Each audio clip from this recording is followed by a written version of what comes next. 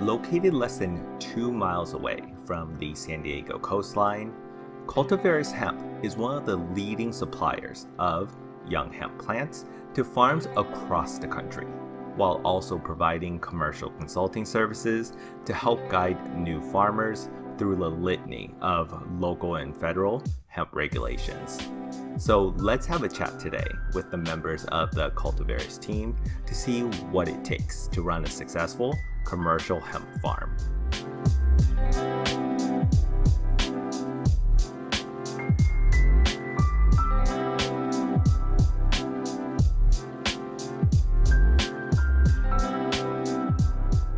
Hi, my name is Josh Schneider, and I'm the CEO and founder of Cultivaris Hemp. Cultivaris Hemp is a young plant producer, so our focus is producing high-quality starter plants for the smokable hemp flower market. We have a range of varieties that work in different circumstances, whether you're a field producer outdoors, you're a greenhouse producer, or an indoor controlled environment ag under lights producer. Our approach is that we try and figure out the needs of the customer first and match them with the right product so that they can be successful. Our facility here at Cultivaris Hemp is 10 acres of greenhouses, and our capacity is about 5 million young plants a year. So a lot of that depends on which season the plants are sold in, but most of our plants ship from April to July. But we do have a lot of indoor growers, light dip growers, and greenhouse growers that need plants every 8 to 10 weeks. And so we service that business through the rest of the year as well. But our total capacity is about 5 million units a year.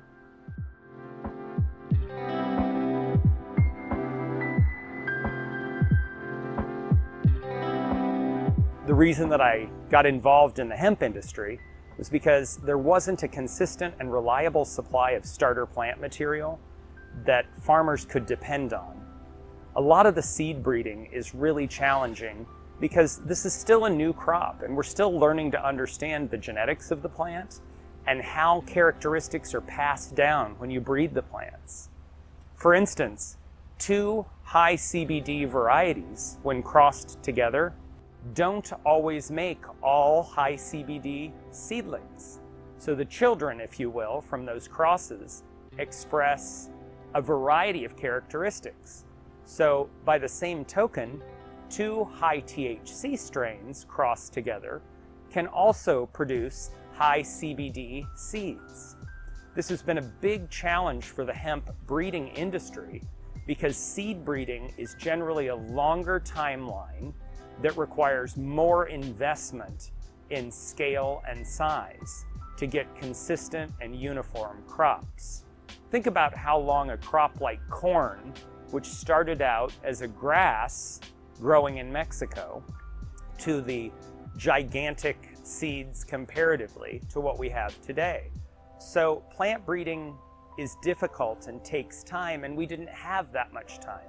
Hemp was legalized nationwide in the 2018 Farm Bill and gave federal protection to hemp farmers by descheduling CBD from the controlled substances list and setting analysis limits for what THC levels were legal and how farmers had to get under the legal THC limit.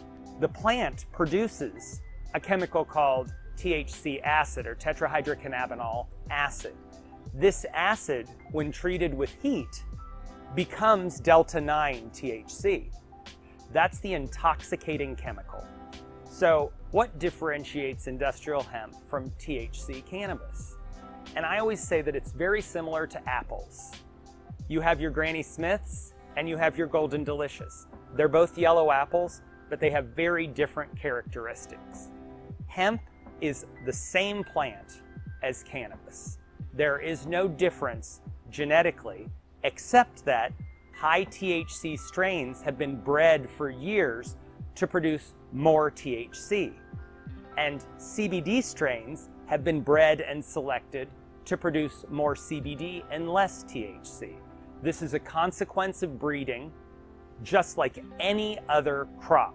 When you look at wild citrus, you're not going to see a navel orange. That is the result of many years of selective breeding. Hemp is the same way. The dedicated focus on breeding high CBD, CBG, or CBN hemp with the exclusion of THC, we're always selecting for low THC numbers, is really the only difference. The plants look very similar, both as young plants, as mature plants, and in flower. So it's very difficult to tell them apart with anything besides a lab test. The real challenge for farmers initially was deciding which varieties to plant. And the seed breeding early on was very inconsistent and continues to be very inconsistent.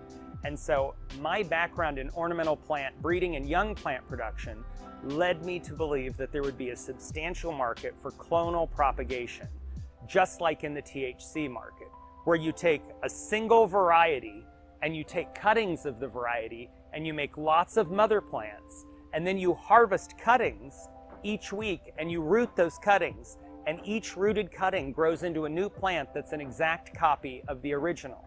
That provides the farmer with consistency and predictability. Now the challenge is, it's a little more expensive than growing from seed, but you're not at the risk of having male plants pop up, and you're not at the risk of having the plant turn out to be very high in THC. The challenge with high THC plants is not necessarily legal, it's that at the end of the season when you do compliance testing, your crop may turn out to be what we call hot, having too high of a delta-9 THC to be legally harvested. And so the state or the county will issue a destruction order, meaning that all of your investment and all of your time is for naught because the crop has to be destroyed. Clonal propagation allows you a more consistent, uniform, and predictable expression of all cannabinoids and growth habit and performance under a range of growing conditions. And so here at Cultivaris Hemp, our focus is in developing varieties that perform beautifully in the ground, but also grow well in greenhouses and are excellent for smokable flower. Farming is really hard work.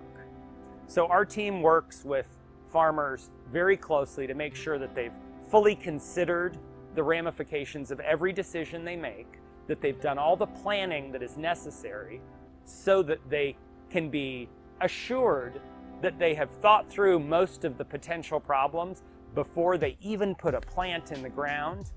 And what that means is they're going to sleep better at night. I always tell my farmers that the most important nutrient is actually the shadow of the grower. If you look at your plants every day, you will notice problems before they become problems, and you'll learn the plant. Walking your field, walking your greenhouse is critical. And so our team works to support the farmers, to answer their questions, to train them in advance for what to look for, to help educate them on what they need to be thinking about ahead of problems. When the weather changes, they'll often call us and say, how should we do this? What should we do next? We're seeing this problem with the yellowing leaf, or we're seeing caterpillars. So we help guide them towards sustainable, environmentally responsible solutions for fertilization, for pest and disease management, and for harvesting and processing. And then we work to try and help the farmers sell the flower that they produce or the biomass as they have it available, and we try and match them with buyers. We really work to support the farmers throughout the process because there's a lot that isn't yet known. Universities were prohibited from doing research on hemp until the 2018 Farm Bill. So it was really the 2019 season that was the first season where universities could get involved in hemp and not risk losing federal funding. And so the data that's coming out of the Academy today is really interesting and helpful. And I think we're really at the very early stages of hemp knowledge. And so as the market develops, as the regulations calm down, as we have fewer issues of reefer madness regulation where some counties in California think that hemp is just a scam to grow illegal THC, once some of these things calm down and people begin to realize that hemp is just another agricultural product, the market can find some balance. Eventually, most CBD and other cannabinoids will be a byproduct of food and fiber hemp production, which is grown from seed at between 500,000 and 1 million plants per acre. These are plants that are both male and female. They produce grain, the seeds that you buy as hemp hearts. They produce flowers that are the precursor to the seeds, and they produce the fiber that comes from the stalk. This tricrop, as we call it, is the future of hemp. The only thing that these plants can't produce is smokable flower, and that's our specialty.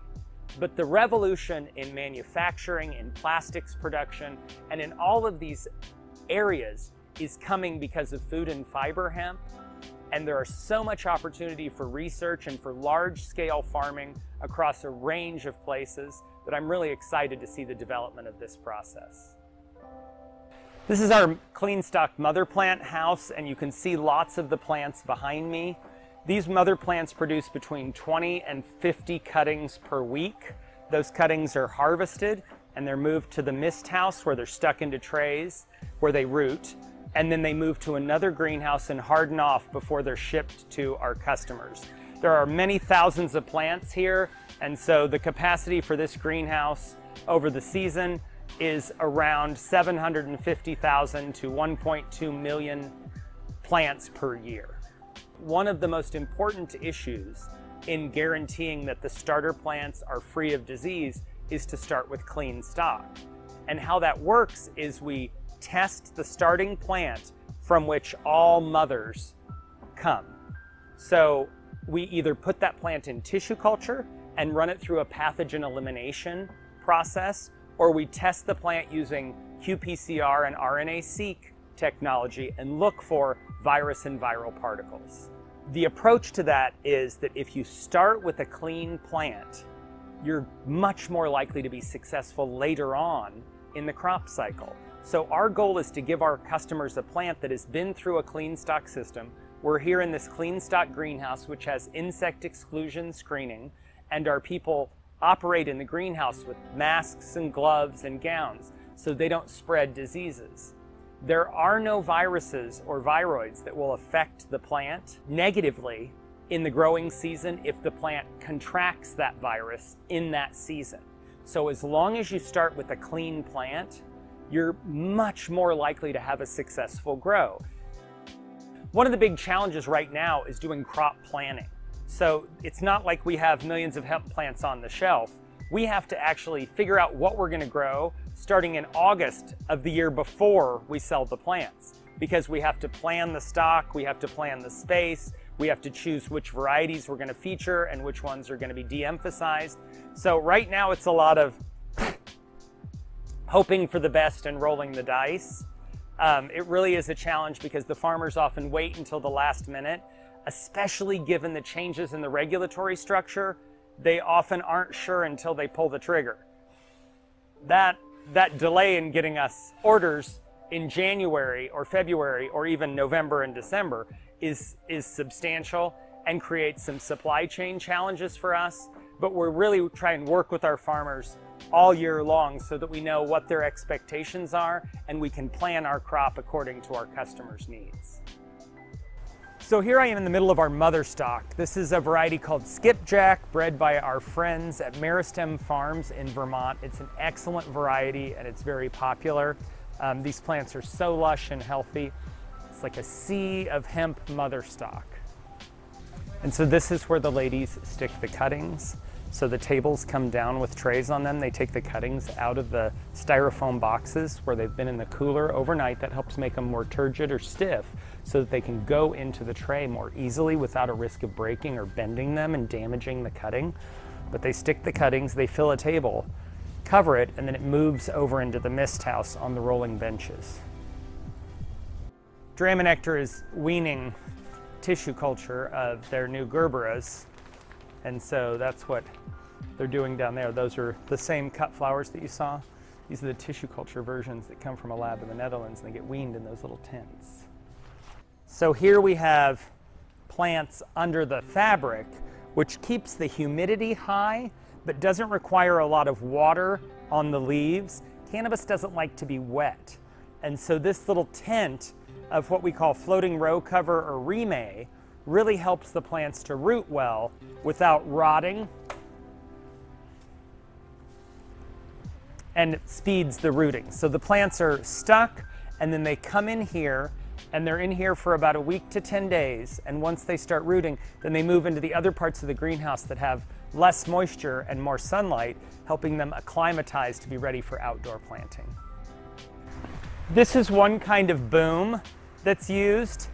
It moves over the plants on a programmed schedule and sprays them with misted water to keep them from wilting. And so the boom is a real important part of rooting, because it allows us to keep the plants from wilting while they're growing roots. And since they don't have roots, you have to prevent them from losing all their moisture. And so the boom helps. You've got several different kinds, but it's on a timer or a brain, and it moves back and forth as needed. These plants are our young plants that have come out of the mist. Some of them still have the tents over them so that we can cover them to increase the humidity so that the plants can root. So this is our young plant production area after the cuttings are stuck in the greenhouse. These are some of the teens that we have getting ready to ship.